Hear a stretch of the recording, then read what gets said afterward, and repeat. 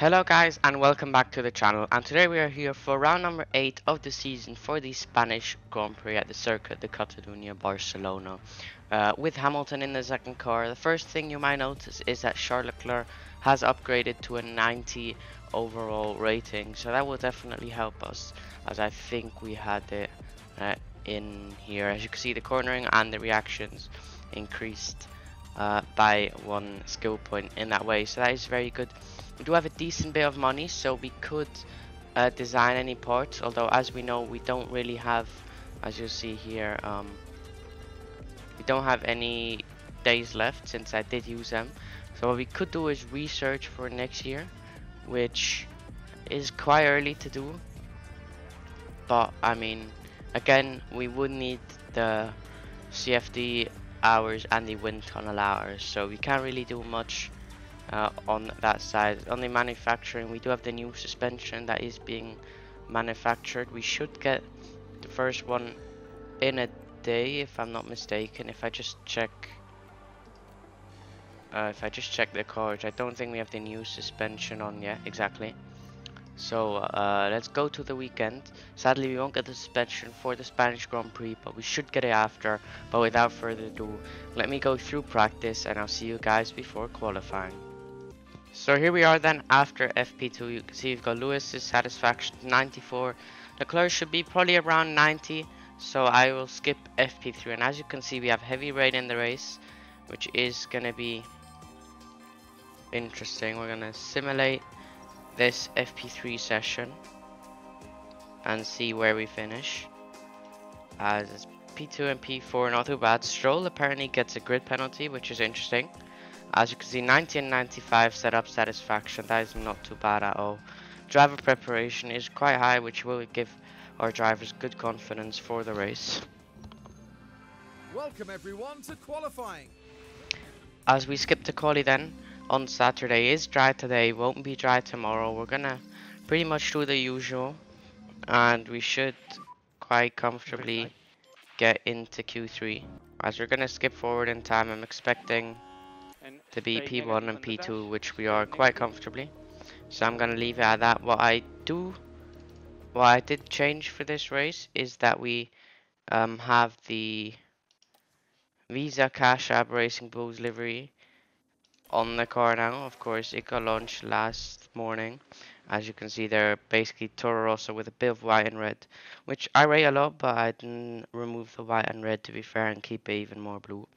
But anyways, that should be us through into Q2 quite comfortably here. So as you can see, we're comfortably in P3 and P5. So we're gonna do Q2 and see if we can do the same thing. We're gonna use a fresh set, as of course we're not gonna use any dry tires in the race. So we're just gonna go into Q2 and do the exact same thing. Just head out at the start of the session here. Let the drivers drive in clean air as we always do. And then from here it's up to them to deliver. Normal qualifying conditions apply. As we might get out a bit, which is not ideal. And stay negative on the dash. Yeah, Hamilton was out quite a lot. We might have to go out again with Hamilton. At this time we do get clean air. Hamilton does not improve. P10 for now. And that is quite shocking. But I think we might just scrape through, you know. Ocon and De Vries don't make it, and we scrape through in P10 with Lewis Hamilton. Even though we used 2 sets of softs, that is crazy. He's 1 second off of Leclerc, but Leclerc tops Q2. And now it's of course time for the top 10 shootout here at Spain. We got 3 fresh sets with Leclerc, we got 2 with Hamilton, so without further ado, let's head into the session. I'm probably gonna go out at the start of the session again. Maybe send them a bit apart. We really need a good banker here because as we just saw, Hamilton could not improve for some reason. So let's see, Leclerc putting the hammer down first. He does get held a bit, I think. At the moment we are P1. To 13.3. Hamilton is a lot faster What's Hamilton going to do? Across the line. A 13.1. Okay, so Hamilton has found a bit of pace now. Perez half a second off. Verstappen tops the timing sheets with by about a bit more than half a tenth over Hamilton. So this is going to be interesting. Perez does not get a good banker lap in. So let's see how this last run will go. Let's see if he improves. Main thing is that Charles Leclerc improves. He is improving for now. Will Russell hold him up though is the question. He does not improve in the middle. He does not improve. Hamilton is improving. As this last sector will be crucial to get pole position here. Unless Max is absolutely flying. I think he's already improved. He's already done. So it's up to Hamilton across the line. What's the last sector going to be? It is not going to be an improvement apparently. And his last sector was not an improvement. Perez does not improve either behind Magnussen. That is crazy. As it's up to Stroll now. Can the Canadian drop us from our 2-3 position here and get the Aston Martin into the top 3 in qualifying? Spain would be a track for the Aston Martin as he actually heads into the pit lane, and that is him done and dusted. So I think that is it for qualifying here. As we round out Q3 in P2 and P3 behind Max Verstappen, that is a very solid lap time. Although we did do these times on a banker and we didn't improve, so that is not ideal.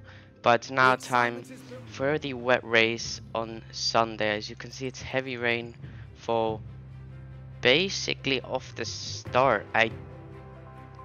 Looks like actually 5 laps are on dries, which is really weird. I don't know whether to start on softs and then inters and then wets and then inters again. I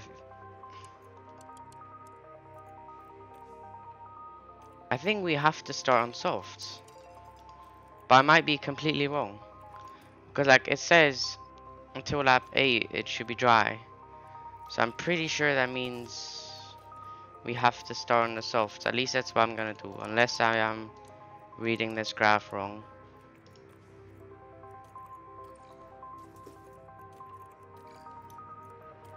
I'm not sure what to do. I'm gonna go softs. I'm just gonna send it and see what happens. We're gonna see if Max starts on softs as well. But without further ado, it's time to head down to the favorite lights of the Spanish Grand Prix. The stage is set here in Barcelona, one of the oldest races on the Formula One calendar. This is the Spanish Grand Prix. It's lights out and away we go. So underway we go then. Luckily, everyone is starting on softs. As you can see, Leclerc might even go for the double overtake here on Max Verstappen. Can he go round the outside here of turn 1 as our 2 drivers fight it out? Leclerc gets past Lewis Hamilton. As you can see, we have a few people on hards, which is interesting. Max on softs as well. Hamilton on the used softs. This might not be perfectly ideal here. We should have rain in 4 minutes, so we're gonna see what we can do. I'll put the overtake aggression too high on Leclerc. We have to make sure we nail this this pit stop as well, as Perez gets past Hamilton, and that is not what we need. Hamilton tries to re-challenge. Can we re-challenge? Ideally we can, but it looks like we can't, which is not great. Meanwhile, Verstappen is pulling out an insane gap ahead. Hamilton's used tires are not good, and Hamilton goes deep into turn 1. And what is he doing? He's just standing still. That is not what we need here. Here we go, heading into turn 1. Heading down into turn 1, he just outbrakes himself. Very heavy on the brakes, And then he just stood still for no reason. That is really not what we need. And that is our first major bottle, or our driver's first major bottle of the season, and Hamilton in his new team, which is really not what we need here today. As you can see, all the drivers are pushing. DRS is enabled. I don't even have any battery anymore, and Perez is right behind us. Looks like the Red Bulls have insane pace. There is droplets of rain falling. Copy that. I won't pit Hamilton just yet. I can double stack from here, to be fair. As Perez gets past Charles Leclerc here. which is really not ideal. Hamilton down to P20 as well. We've got a lot of catch-up work to do. Expected some rain. As you can see, Leclerc is just being dropped already. This is absolutely insane. The gap. I hope he won't even get DRS. The pace of the Red Bulls is absolutely insane. As we go down to P4, multiple cars in the pit lane. I missed the stop with Hamilton, but I will pit this lap on inters with both of them. They are far enough apart so you can actually double stack. But that is not the best of timing, I don't think. So Hamilton overtakes Lando Norris down into turn 1. And looks like he makes that move stick without going too far up the inside, which is good. Track is drying, but now it's getting more wet, as you can see. As I think we might even get to full wet here. And multiple people are into the pit lane for a set of full wet tires. So we're probably going to pit this lap for full wet tires as well with both of our drivers yet again. As the two Red Bulls double stack. Track condition has changed to wet. I think that was not too bad. As you can see, we jump a few more cars in the process, which is good. Let me just attack a bit to get the tire temperature up a bit. So here we go then with Hamilton. It might just become dry, you know, which would make this race quite interesting. No more rain. The rain has stopped. I think it is a bit late to pit. Although, multiple people into pit lane, I think that means we are going to pit with Charles Leclerc for ourselves softs. And with Hamilton as well.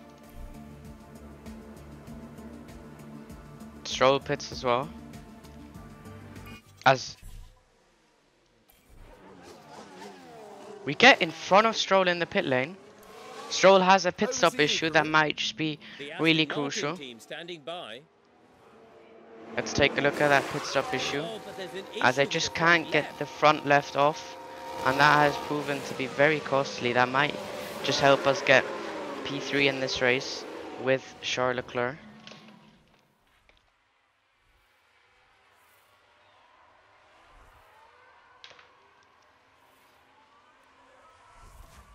As Hamilton peels off into the pit lane as well.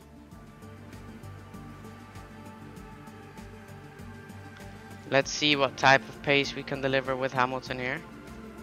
As Verstappen enters the pit lane.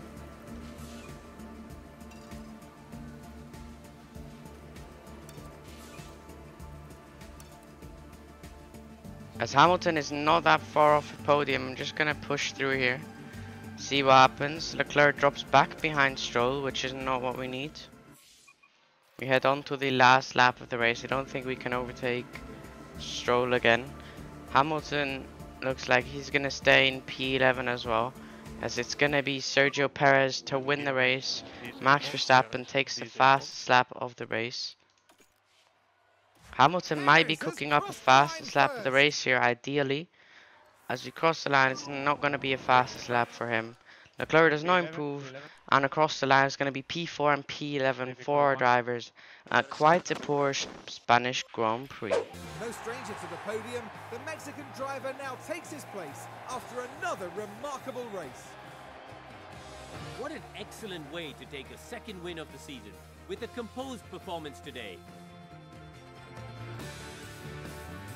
And by the looks of things here in Barcelona, the party's only just beginning.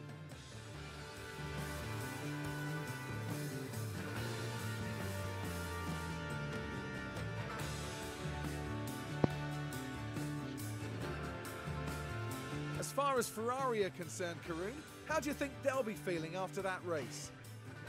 It was a strangely mixed weekend for them. We saw one driver put in a strong performance, but it was a different story for the other. Definitely positives there though. And with that, our time in Barcelona is done. For the next round, the teams are travelling to the Circuit Gilles Villeneuve for the Canadian Grand Prix in Montreal.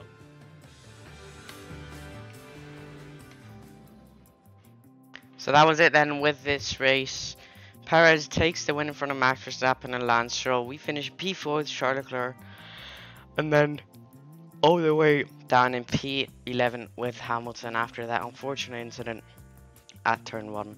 As you can see in the drivers, we are still leading with with Leclerc, sorry, but Hamilton does drop back 2 positions. And in the constructors, we're only 5 points in front of Red Bull now. So this is becoming a very, very interesting race towards the mid-season break. Then we will have upgrades for next race, but that is in the next episode, which I'll drop tomorrow. So until then, from me, it's take care and goodbye.